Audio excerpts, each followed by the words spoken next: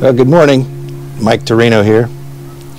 It's been a couple days since our last episode. This will be episode 25, and today is March 5. It's been pretty busy here.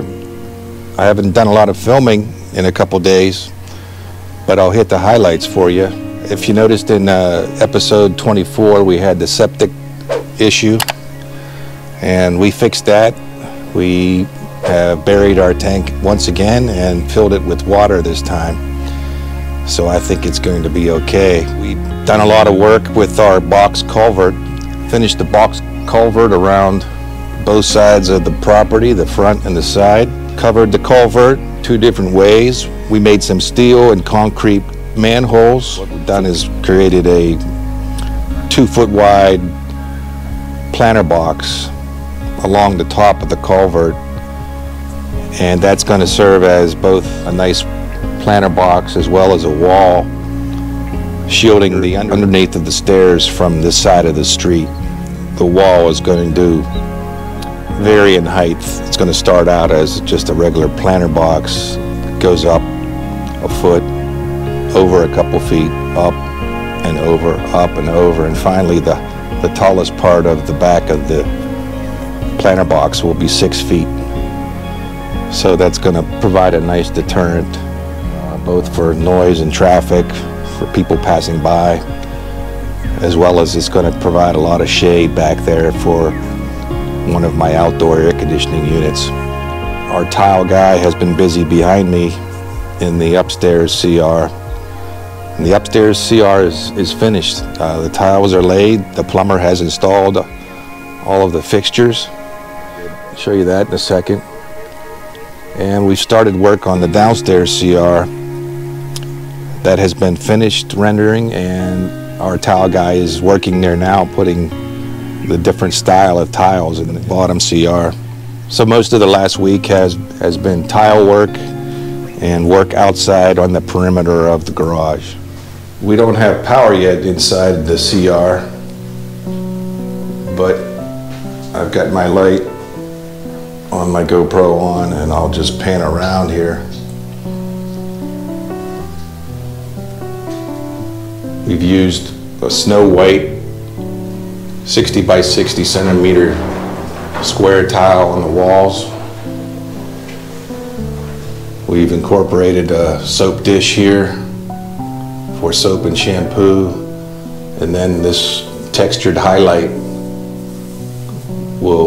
it goes from top to bottom where our water heater will be. Then over here we've got a 4-inch exhaust fan.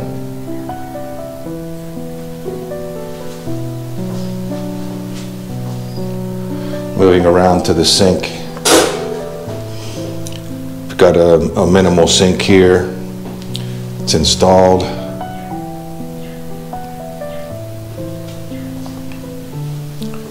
We've got our hookup for the bidet and our one-piece toilet. And then our drain over here is an aluminum hidden drain. And last, my favorite will be the urinal. This urinal has a infrared detector, so when you step away from it, it automatically flushes.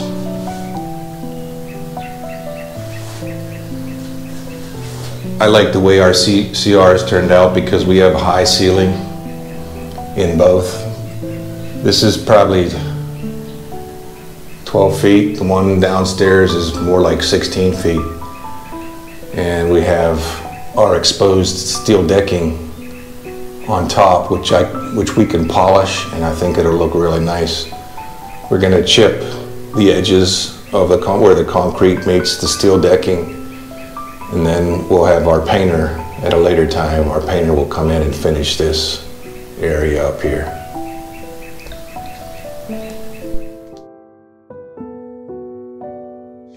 I've never done this before. You have to keep adjusting the angle of the blade as you're moving.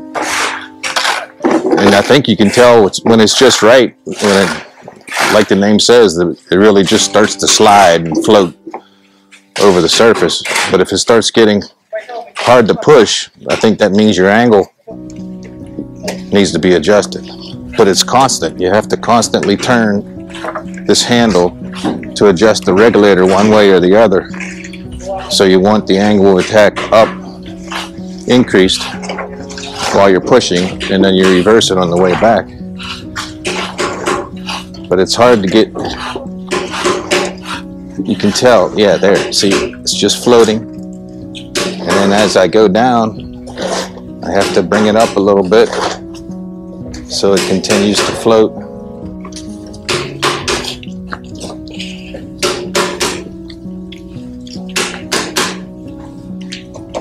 And then come back the opposite way.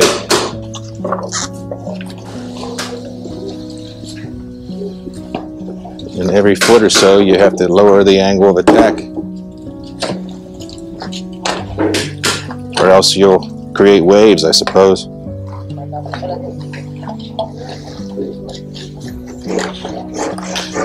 Every once in a while I get hung up on a piece of gravel, so the gravel is really close to the surface, I think. But I don't have a tamping tool. And I'm leaving big streaks along the edge, so I'm not doing something right.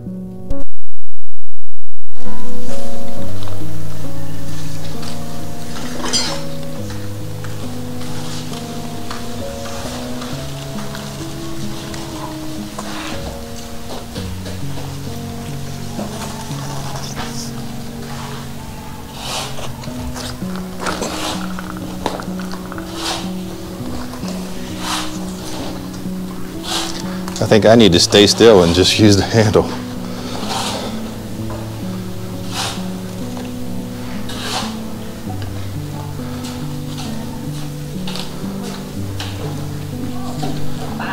Thanks for watching.